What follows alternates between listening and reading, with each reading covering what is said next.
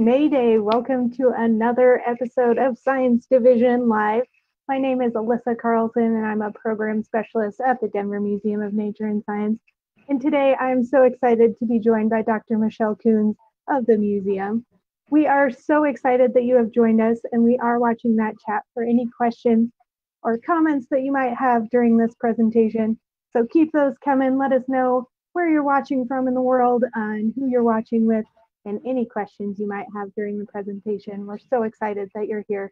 And again, happy May Day. All right, Dr. Coons, can you tell us what in the world you are going to be talking about today? Excellent. Thank you so much. Yeah, as Alyssa said, I'm Michelle Coons. I'm the curator of archaeology at the Denver Museum of Nature and Science, and I'm going to talk a bit about the Moche archaeological culture from Peru's North Coast. Should I just go ahead and start sharing here? Yes, let's do it.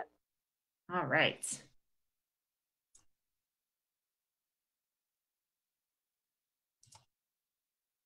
Okay, so you can see everything. I just want to make sure it's all sharing. It all looks great. Great. Okay, so we'll just go ahead and get started here. So a lot of people have heard of the Inca, a very well-known archaeological culture from South America, and people have heard of Machu Picchu. And so here on the map, you can see where Machu Picchu is located. The Inca, as we know about them, were there for kind of a relatively short amount of time, from the 1400s or so until the 1500s when the Spanish showed up. But we're going to be going back in time even further to the time period around 250 AD to 900 AD and to the northern coast of Peru in the shaded region that you see right here to talk about the Moche. And here is a map of that region a little bit closer up. And we understand the Moche to have lived in about 10, 12 of these contiguous desert coastal valleys. And so here's a map of what that, satellite image of what the coast looks like. And so you see these rivers cross-cutting a very desert plain. And then the valleys are irrigated by canal irrigation. And of course, the Moche also were very reliant on the sea for both food and for transportation.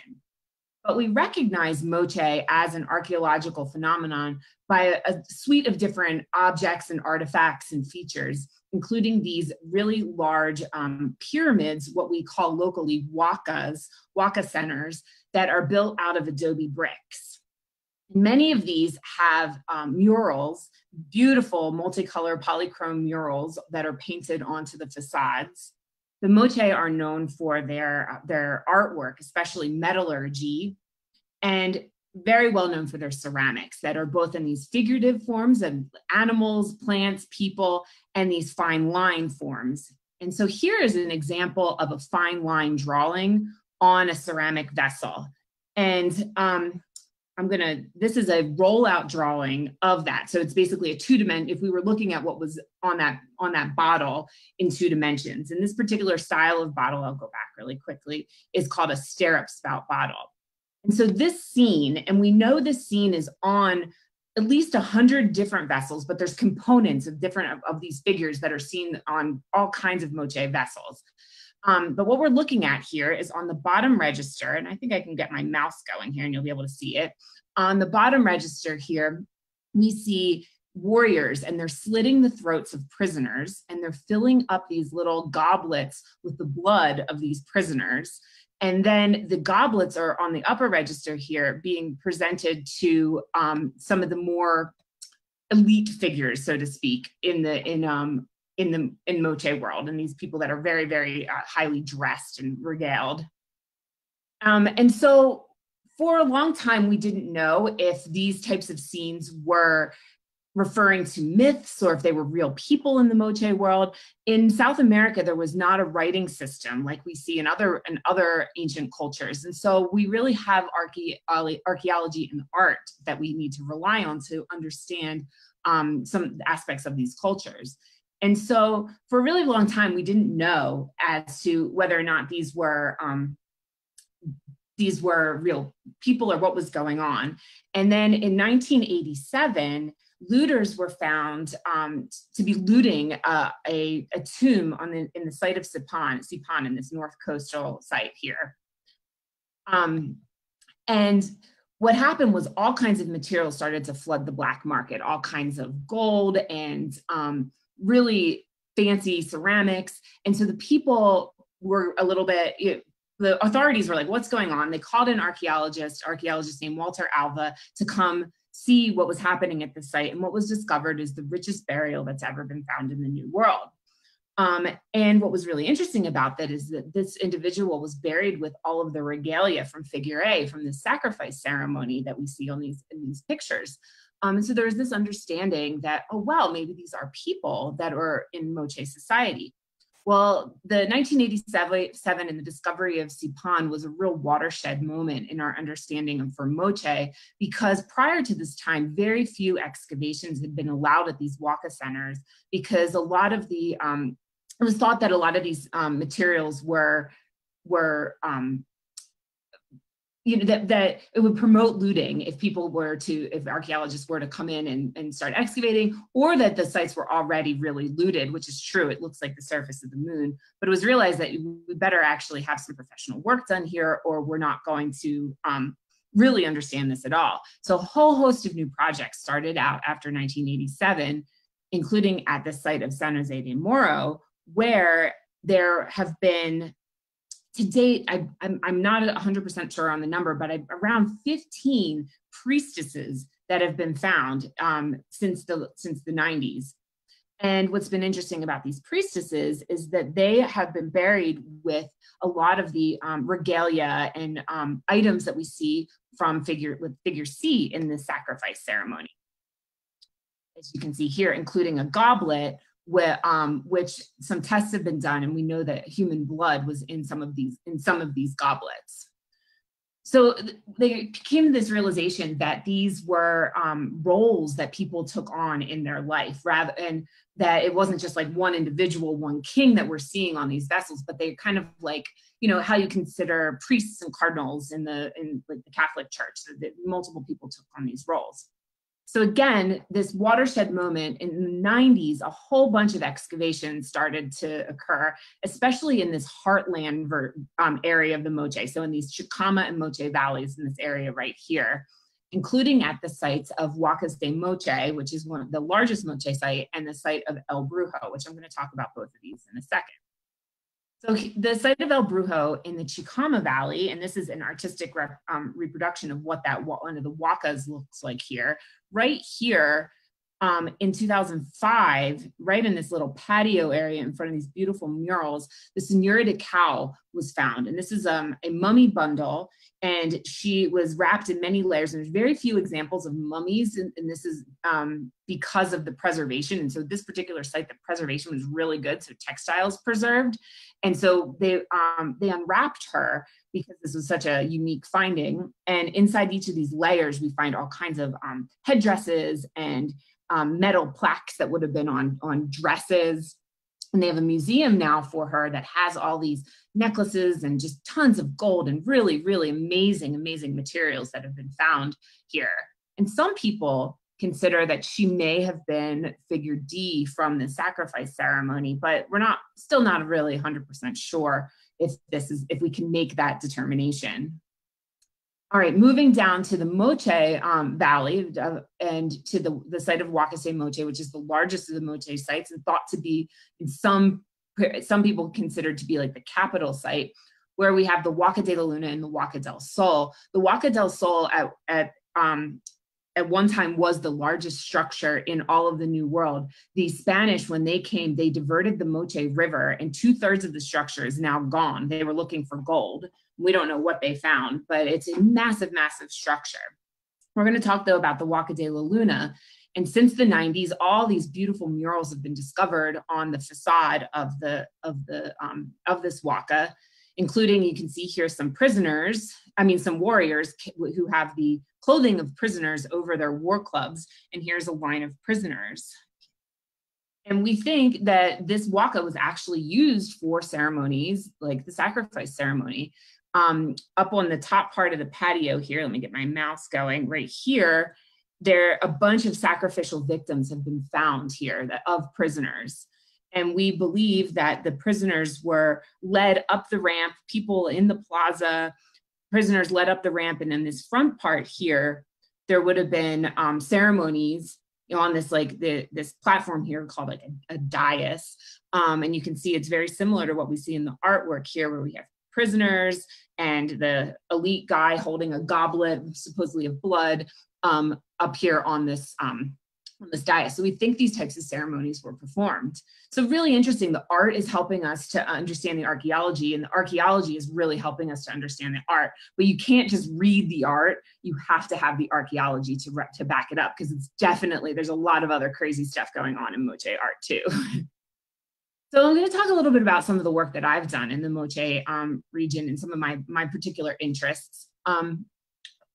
So back prior to the 90s, for a very long time, it was thought that the Moche was a homogeneous state that really took up the entire, all these coastal regions. That the heartland of the Moche state was in this Chicama Moche Valley, and through conquest, they went out and took over. After these excavations in Sipan, after excavations in the 90s, Sipan was found, we realized that there's really a northern region and a southern region, and they're quite different ceramics and architecture actually characterize these two regions. So different understanding of what Moche really was.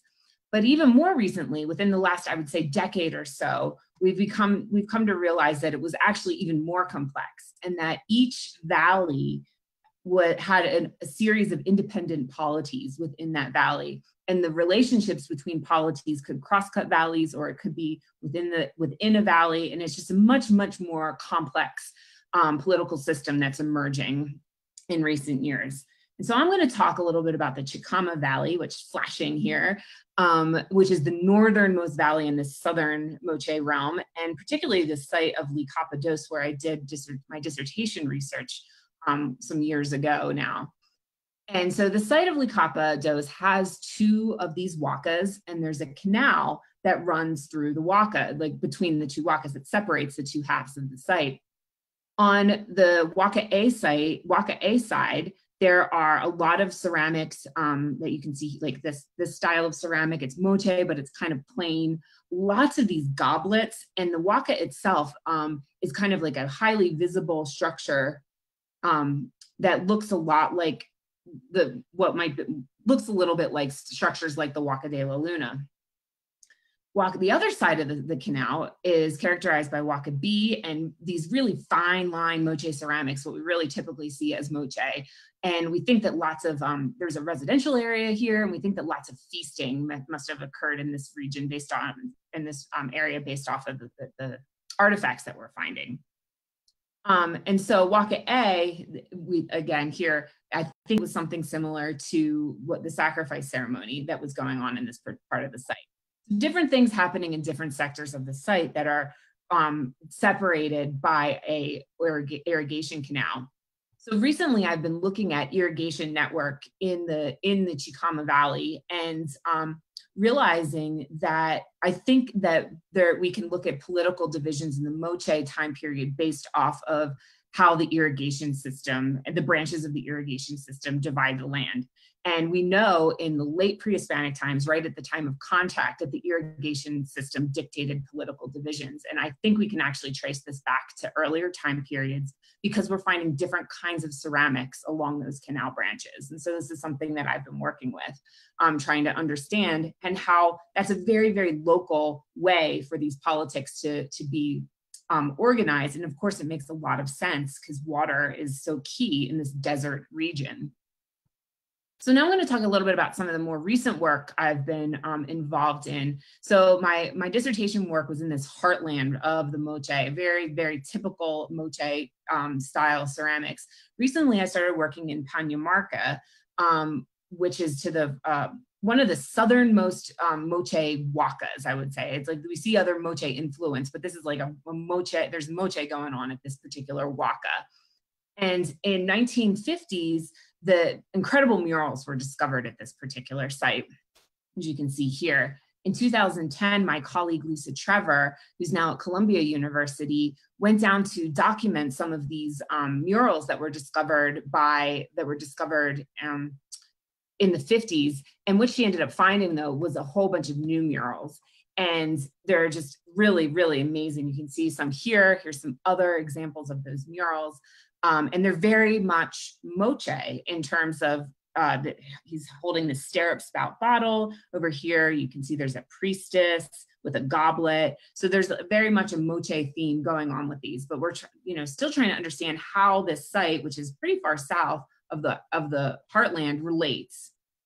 So in 2010 and last year, 2019, I went down and we started a project with a couple other colleagues, Hugo Ikehara and Marco Pfeiffer and Lisa Trevor, to really understand like the larger landscape around this particular site and through time.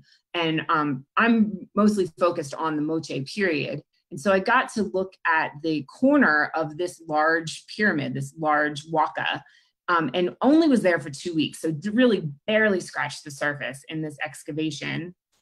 And what we found were tons of organic materials. So we were able to get really good radiocarbon dates. And you'll see a ceramic here, which is not Moche. It looks like a cultural phenomenon to the south that is a little bit, possibly a little bit later, probably like around 900 to 1000 to 1100. It's right in there where our dates are showing. So something different, something local is happening. We also found, you can see all kinds of basketry and textiles and really, really neat, really good preservation there, including this piece of a textile fragment, which we think is a crown that I need to do a little bit more digging into. But again, this is kind of showing up at sites in a little bit further to the south, I would say, not as much in like the heartland of the Moche region. And also dating to the very, very, very end of Moche, or a little bit later than that, again, what our radiocarbon dates are. So we're kind of wondering and thinking that this last facade of this major pyramid at Panyumarca is actually not Moche. We are planning, but we're not sure. We still have some work to do, and I'll show you a little bit more. So here, that we're back on that waka. We're back here in this corner, and this is the actual corner of the waka, and you can see underneath of it, there's just dirt. And then below the dirt, where it's fill, we should say, it's like artificially been brought in. And that's where all those ceramics were that were not Moche, were in these layers. And down here, what we're looking at is a floor. And there's a series of a few of these floors. And on this floor, we found fragments of painted plaster, which is probably mural painting that is related to Moche levels that are below the level of that waka. So we have a lot of work to do. This was right at the end of our season in 2019. We were supposed to be back there this summer. That's not going to happen. So we're hoping for 2021 to get back and really understand what's going on in this particular area and what that Moche relationship is and what's happening right after Moche and what really is going on. What are these political dynamics during that time period of late Moche and later.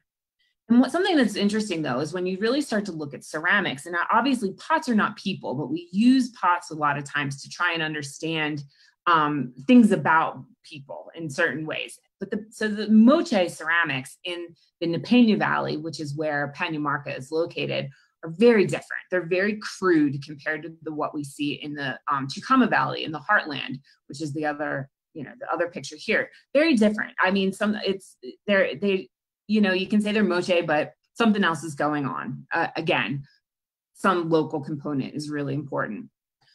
So finally, I was supposed to 2 weeks ago be in Peru with my colleague Alicia Boswell and start a new project in the extreme northern regions of the Moche sphere in the Upper Piura Valley. And this is a fascinating region. There's Moche materials in this area, but it's really characterized by a style of ceramic called vicus, which is really kind of different and strange. And we see vicus ceramics, we see these like Moche ceramics, these like vicus knockoffs of Moche ceramics, but also there's a lot of Ecuadorian ceramics in this area too. And the architecture has some kind of an Ecuadorian flair as well. And so the region has not received any really much at all investigation since the 90s. And so we're really excited to get in there with now having a different understanding of how we think Moche politics may have been a much more local phenomenon. How is this relating? How is this region relating? And what role is it playing? And so I was really excited, but that also was held off. And so hopefully we'll be back down there next year at some point to start some research there to start to piece this together. These are some of the materials that are found in this really far northern region. Really great examples of metallurgy. The Moche were incredible metallurgists and really amazing gold. And I wanted to show this video because I was just completely struck by it. So Alicia Boswell sent this to me, but it was from her colleague, Caitlin Early. Took it. It's at the Met Museum, and you can see she's just, it's not playing really well, but she's just holding this, and those little tiny circles of gold are just flickering. And I'll play it one more time.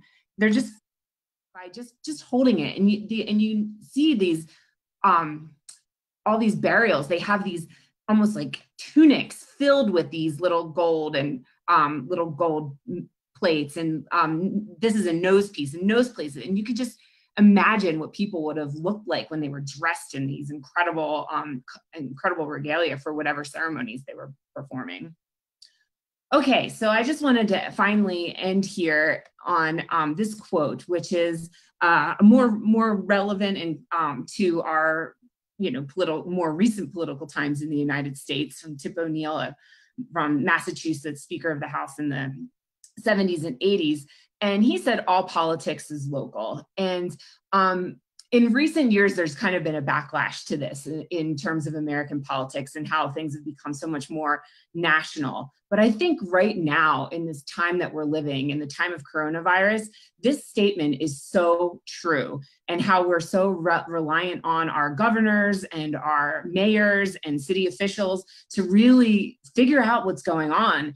And I think that this is incredibly true for how we need to understand Moche and how we need to understand, the ancient civilizations that were more local in regard to what Moche phenomenon really was. And so this is an example of how ancient archaeology, ancient politics can kind of help us to inform modern politics, and modern politics can help us inform what was going on in the ancient world. So thanks. That was fantastic. Thank you so much. And thank you to our audience on Facebook. You guys are asking some great questions. So Michelle, if you have time, I have 3 or 4 questions to ask you before we end our live stream today. So one of the questions is, does the museum have any of these Moche collections? And can you give us a sense of that scale of the wockets? Sure. So yes, we actually do have. So I should say, Moche ceramics. There are so many. There's so many of them. They're in museums all across the world. Even if you just go in Lima, there's one museum called the Larco Museum, and there's like 50,000 examples of Moche ceramics, or 40,000 examples. I mean, it's crazy. And we at DMNS have, I would say, probably like 50 Moche ceramic vessels. We also have quite a few Vicus vessels, which is really interesting because that's that northern area. So that's going to be really interesting to look into, because I'll be able to research those vessels as I get into the research there. So it's pretty yes, it's neat, and we have some neat ones as well. Maybe we can post them at some point on our Facebook page. And what was the second question again? And can you give us a sense of that scale? That one picture you showed of the visitors to the Waka was incredible. Those murals seem huge. Yeah, they're massive, and they are. So the if I'm recalling correctly, the Waka del Sol is 230 meters across, and so what's that? 2.5 football fields. And that is a very, very large structure. The ones that I excavated, which is considered a like medium size or mid-size center, those were 80 the one was 80 meters across, and so just a little bit short of a football field. So very, very large structures, and they range. So that's some of the largest example, 230, but we also find tiny ones that are maybe like 10 meters or so. And they range in height too, up to 60 meters, maybe not 60 meters. I think like 30 to 40 meters are some of the tallest ones. And then the ones I excavated were about 10 meters. And we do everything in the metric system. So I'm not converting because I can't. All fields are good. That made sense to me. And then one final question, and I don't know if you can speak to this as it sounds like you have some ongoing research, but do you think the wakas would have been reappropriated to later civilizations, and that would account for that difference in textiles and ceramics that you've been finding? Definitely. We know these wakas are like, I like to think of them like onions. And so there's different layers and they built onto them through time. And so it is very, very, very common to find the later layers on top. And so in the earlier layers inside. And so it's very, very likely that this was just kind of reappropriated. We know that at Panamarca, that site, so we have structure that is right next to the waka that we have dated that goes back 20 to 2300 BC. So, I mean, people were living there. It was a very prominent place on the landscape. It was a very important site because of its physical just magnitude, that it was important for a very, very long period of time. And so, yes, I would say yes. And everywhere we see this. That's fascinating. Thank you so much. We are out of time for today, but thank you for those questions. We have so enjoyed presenting our scientist division live to you guys this week, and we'll be back at it tomorrow or on Monday at noon. And DMNS will have a live noon program every day of the week next week, right here on Facebook. So thank you to our audience. Thank you, Dr. Coons. This was fantastic. And I know I learned so much. So we look forward to seeing you again. And thank you to everyone. Have a great weekend. Thanks, everybody.